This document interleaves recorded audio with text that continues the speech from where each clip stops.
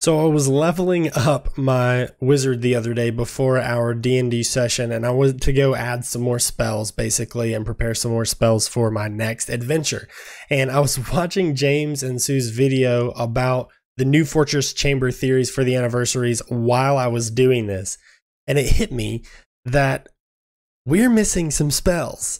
And I was scrolling through the achievement section of the registry because of that very reason. It hit me when I saw him scroll past it. I was like, oh my gosh, I want to hop on this theory train too. So today we're going to talk about all of those spells, the ones that we don't have, the ones that we might be getting soon, and how they could be related to new foundables coming in Wizards Unite. First of all, you guys probably have seen the screenshot and know the screenshot, or maybe this is the first time you've ever seen it, but I'm going to throw it right up here on the screen anyway. There's a weird bug or a weird situation that we find ourselves in as witches and wizards because it says that we have completed either 12 or 13 distinct spells depending on your phone. Some say 12, some say 13. But we don't have all 20 of those spells available to us. I mean, we're talking about including the combat bolts, including using Accio and Ends, and using all of the spells at our disposal. Like, we have only got that many spells. And so my question then is, what could those spells be, or what kind of things will we need those spells for? And I actually had someone send me a long time ago a data mine of 5 new spells that there will be added eventually into the game at some point. And I looked at those spells, and as I was looking over them, I saw them and remembered the specific instances in which they were used. And these were really cool moments and really iconic moments within the series of Harry Potter itself. So I'm really interested to see how exactly those will come into play in the game because of those particular spells. Now, the particular spells that I'm talking about are going to be Confundus, Petrificus Totalis, Tarantalegra, Ventus, and Wingardium Leviosa. Those are all in the game codes. And of course, there's tons of more information. Like, if you haven't gone and watched James's video, please seriously do. They're really good, and I really enjoyed them this past weekend. They talk about all of the things that are in the data mine files, and there are a lot of foundables basically that are out there. He talks about the fortresses specifically, but what he doesn't talk about is there are tons of oddities sitting in the game files. There are tons of fortress foundables that he does talk about that we haven't seen yet. There are tons of foundables, wild exploration foundables in the game files that we haven't seen yet. And so I'm thinking that these particular spells will be released when we get those new foundable families.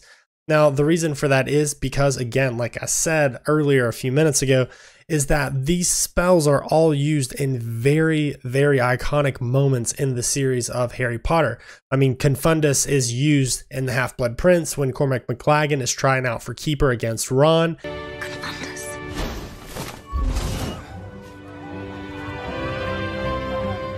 And Hermione confounds him.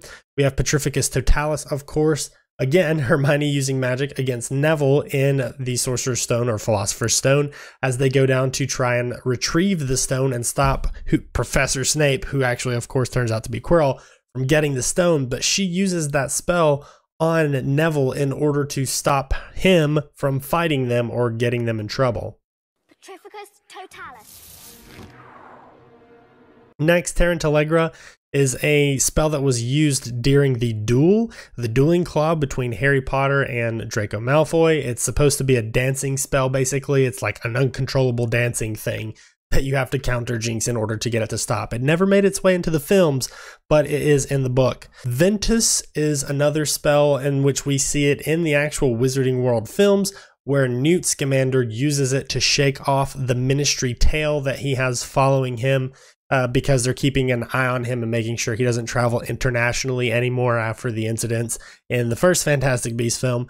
But he uses Ventus as a way to escape, essentially, from that Ministry tail. Ventus.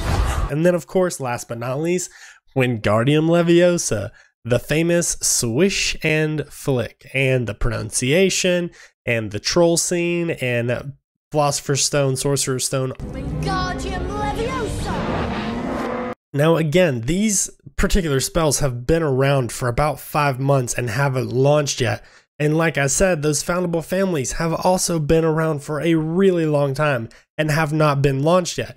So this also would be another side of the coin to the theory, because I'm thinking as I'm speaking here, and one of the discussions that we had recently, especially with the release of the Night Bus and people getting all of their red books and the 2.13 registry debacle, and being able to place all of those registry images with the 1 year anniversary coming up, I truly believe that Generation 1 of Wizards Unite is coming to a close. I think that things like Hagrid's Umbrella, I think that the Nifflers, and I think that the Thestrals, like all of those things that are sort of rare or sort of tricky to find, are going to become pretty commonplace once we've put all of the stickers in the registry. So they're trying to create this catch-up mechanic so we can complete our registries.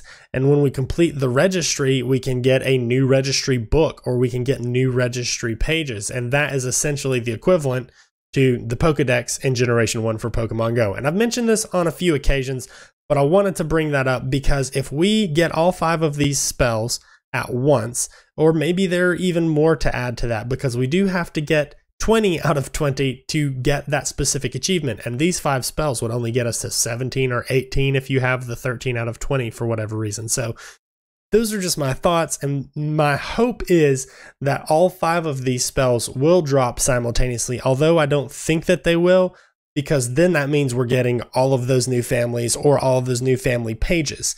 So like I said, there is a foundable family pretty much that correlates specifically to each one of these spells. There are lots of things in the game files that we haven't seen yet, and I'm really excited for these new spells because I want to be able to use them. I want to see what it would like to confound a foundable. Like what would it look like to confound a foundable that's being confounded? What? That's so confusing. I'm confounded. But guys, let me know what you think down below. Do you want to see these new spells soon? Do you want to see the new families soon? Do you want to see a new registry soon? I know a lot of the players and a lot of the grinders out there are already completely done. And of course, I want to keep the conversation going with you all. So I want to know what you think. So let me know down in the comment section below. And if you haven't already, please make sure you leave a thumbs up on the video, as well as clicking that red subscribe button and ringing those bell notifications so you can be made aware the next time I produce a piece of Wizards Unite content. Thank you so much for watching. I hope you have an awesome day. And until next time, peace.